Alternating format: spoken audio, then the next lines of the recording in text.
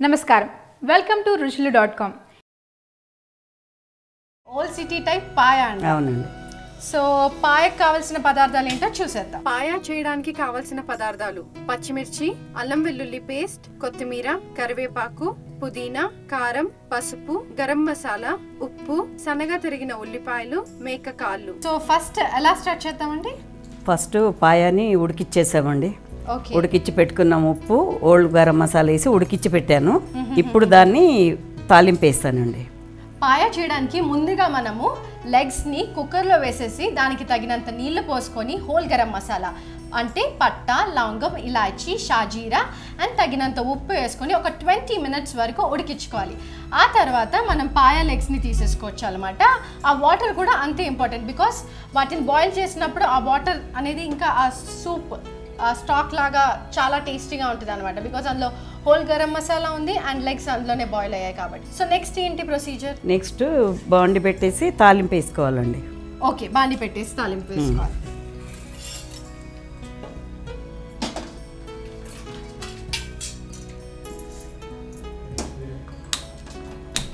So next oil పోసేయమంటారా? అవును.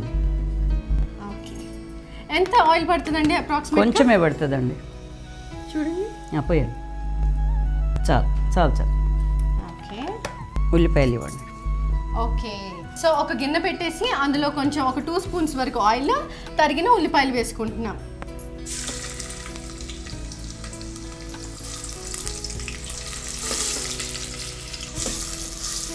So ఎప్పుడు చేశారు ఫస్ట్ టైం మీరు పాయా?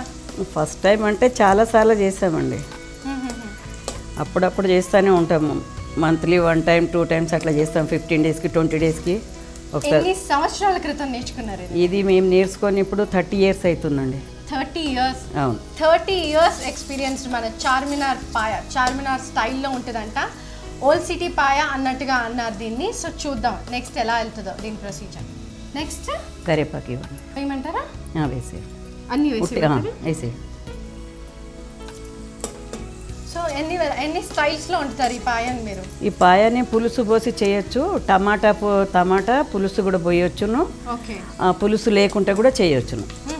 అంటే పులుసు వేసుకుంటే అది కర్రీ అంటారు దాన్ని, పులుసు వేయకుండా చేస్తే పాయ అంటారు. అల్లం వెల్లిపాయ. నేను పులుసు వేయకుండా చేస్తున్నాను. వేయకుండా చేస్తున్నాను. చూడండి, వేయండి. ఇంకొంచెం వేయండి, సరిపోతుంది. సిమ్ పెట్టి చేయాలి, ఎందుకంటే ఇది స్టీల్ గిన్నె కాబట్టి కొంచెం సిమ్లో పెట్టుకుంటూ ఉండాలి, లేకపోతే అంటుకుంటుంది, మాడిపోతుంది కదా. అది పసుపు వేయండి. వేయండి, ఇంకొంచెం వేయండి. వేసేయండి. కొంచెం ఉప్పు వేయండి. ఉప్పుతో రిస్క్ చేసుకోలేం కాబట్టి ఉప్పు తనకే వేద్దాం, తనే వేస్తాను. సరే, నేనే వేస్తాను. ఆల్రెడీ అందులో వేసాం కదా, అందుకని చెప్పి ఇందులో కొంచెం తక్కువ వేసుకోవాలి. కారం వేయండి. మన ఇష్టం అండి, ఎక్కువ కావాలి, ఎక్కువ తినాలనుకుంటే ఎక్కువ వేసుకోవచ్చు, తక్కువ తినాలంటే తక్కువ వేసుకోవచ్చు. ఆ కారము అవన్నీ నూనెలోనే ఫ్రై కావాలండి. మళ్ళీ దీంట్లో వాటర్ అంటూ పోయొద్దు. ఈ కారం వాసన పోయే వరకు నూనెలోనే ఫ్రై చేస్తుండాలి. పాయ ఇచ్చేసేయండి. పాయ వెళ్ళిపోతుందండి.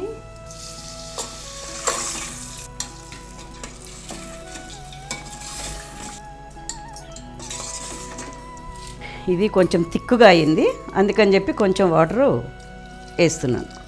సో మనం ఇలా ఎంతసేపు బాయిల్ చేసుకోవాలి? ఇది బాయిల్ కొంచెం ఒక 2 minutes అయిపోతే అయిపోతుంది. ముందుగా మనం ఒక గిన్నె పెట్టేసి అందులో ఒక 2 spoons ఆయిల్ సరిపోద్దండి. ఆ తర్వాత ఫైన్లీ చాప్డ్ ఆనియన్స్, తర్వాత కొంచెం కరివేపాకు, మళ్ళీ కొంచెం పసుపు, కారం మనకి కావాల్సినంత స్పైసీ తగ్గట్టుగా కారం వేసుకోవాలి, ఉప్పు తగినంత వేసుకొని బాగా కలుపుకోవాలి. ఆ తర్వాత అందులో పాయ వేసేయాలి. కారం ఏంటంటే వేసిన తర్వాత మనం ఆయిల్లో బాగా ఫ్రై చేయాలి. ఈ ఆనియన్స్ని, పసుపుని, కారము ఇవన్నీ బాగా ఫ్రై అయిన తర్వాత అందులో మనం పాయ వేసేసి ఒక 2-3 minutes వరకు కుక్ చేయాలి. ఆల్రెడీ మనం పాయను బాయిల్ చేసాం కాబట్టి ఎక్కువ టైం పట్టదు ఇప్పుడు. సో ఒక 2 minutes వరకు కుక్ అయింది కదా, ఇంకా అది బాయిల్ కావాలా, కొంచెం కావాలా. ఇంకొంచెం అయిన తర్వాత అప్పుడు కొత్తిమీర, కరివేపాకు, డీప్ ఫ్రై చేసిన ఆనియన్ వేసేసి దింపేసేయాలి అంతే. డీప్ ఫ్రైడ్ ఆనియన్స్ ఎందుకు వేస్తున్నారు? అది టేస్ట్ గురించి. సో పాయ కాంబినేషన్ గా మనం ఏం తినాలంటే జొన్న రొట్టె ఉండాలండి, బాగుంటుంది. జొన్న రొట్టె దానికి సూపర్గా ఉంటుంది. ఓకే, సో పాయకి కాంబినేషన్ జొన్న రొట్టె. అవునండి, జొన్న రొట్టె ఎంత మంచిది ఇది హెల్త్ కి. యాక్చువల్ గా హెల్త్ కి అంటే ఇది నడుము నొప్పికి, మోకాలు నొప్పి, నడుము నొప్పి అంటారు కదా, వాళ్ళకి బాలెంతలకి ఇది చాలా మంచిది. కాకపోతే ఎండాకాలంలో వేడి చేస్తుంది, వర్షాకాలము చలికాలము తింటే చాలా మంచిది. మీకు కనుక నడుము నొప్పులు, కాళ్ళ నొప్పులు ఉంటే ఖచ్చితంగా పాయ తినండి. నచ్చకపోయినా అట్లీస్ట్ ఆ సూప్ అనేది తాగండి, ఫిట్ అవుతారు. ఒకసారి ట్రై చేయడంలో తప్పులేదు కదా. సో ఈసారి ఈ వీకెండ్కి మీరు ఏమన్నా సిక్ అయితే ఇది ఖచ్చితంగా ట్రై చేయండి. బాయిల్ అవుతుంది, పాయా స్మెల్ వస్తుంది. ఇప్పుడే కాదు, ఇప్పుడు అవి వేసిన తర్వాత వస్తుంది. ఇంకా వస్తుందా? ఎస్. ఓకే, అది కొత్తిమీర, తర్వాత పుదీనా, ఇక్కడ గరం మసాలా పొడి ఉన్నది, పొడి కూడా వేయాలి. వేసేయండి ఇంకొంచెం చాలు. చాలా సింపుల్గా ఉంది ఈ రెసిపీ పాయ చెప్పాలంటే. అసలు మనం మోస్ట్లీ ఆ స్టార్టింగ్ కొంచెం ఆ పాయని కరెక్ట్గా ఆ లెగ్స్ని ఎంత కుక్ చేయాలో చూసుకుంటే సరిపోతుంది అంతే. తర్వాత క్విక్గా మీరు ఆయిల్ వేసేసి, ఆనియన్స్ వేసేసి, కారం, పసుపు, ఉప్పు, కరివేపాకు అంతే. ఆ తర్వాత ఆ పాయను అందులో వేయటం, అవి 2 minutes వరకు బాయిల్ అయిన తర్వాత ఫైనలీ చాప్డ్ కొత్తిమీర, పుదీనా అండ్ గరం మసాలా యాడ్ చేయాలి. అండ్ ఇది జొన్న రొట్టెతో తింటే సూపర్గా ఉంటుందంట. నెక్స్ట్ ఫ్రై చేసిన ఉల్లిగడ్డలు. మోస్ట్ ఇంపార్టెంట్లీ ఈ ఫ్రైడ్ ఆనియన్స్ ఇంకా మంచి టేస్ట్ యాడ్ చేస్తాయంట. సో అప్రాక్సిమేట్గా ఎన్ని ఉల్లిపాయలు కట్ చేశారు మీరు? నేను ఇవి 2 చేసినానండి. 2 చేశాను. ఓకే, సరిపడినంత వేసుకోవాలి. ఓకే, సరే. నడుము నొప్పులు, కాళ్ళ నొప్పులు వస్తే పాయ తినండి. అండ్ బట్ ప్లీజ్ సమ్మర్ సీజన్లో అస్సలు తీసుకోకండి, యూ ఎండ్ అప్ వేరే చోట. సో ఖచ్చితంగా రైనీ సీజన్ అండ్ వింటర్ సీజన్లో ఈ పాయను తీసుకోండి, you'll feel better. So next అయిపోయిందండి. పాయ రెడీ. చాలా బాగుంది అసలు, చూస్తుంటేనే అసలు నోరు ఊరిస్తుంది.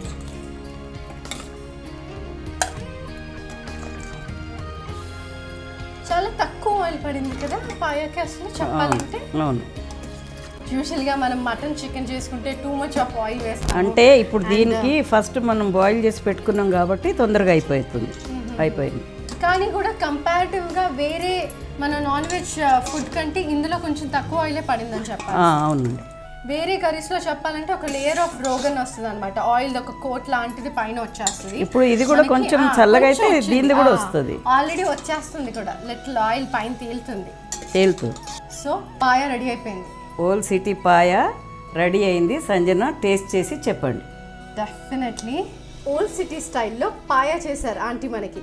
సో ఈ పాయని టేస్ట్ చేసి చెప్తాను ఎలా ఉందో. సో ఇంత పాయ నేను తినలేనండి, నా కోసం సపరేట్గా చక్కగా గిన్నెలో వేసుకున్నాను. దీన్ని టేస్ట్ చేసి నేను చెప్తాను ఎలా ఉందో. హాట్గా ఉంది, చాలా సూపర్గా ఉంది పాయ. ఫస్ట్ టైం టేస్ట్ చేస్తున్నాను నేను, ఎప్పుడూ పాయ టేస్ట్ చేయలేదు నా లైఫ్లో. ఎంత మంచి ఓల్డ్ సిటీ పాయ చేశారు, మీరు ఖచ్చితంగా ట్రై చేయండి.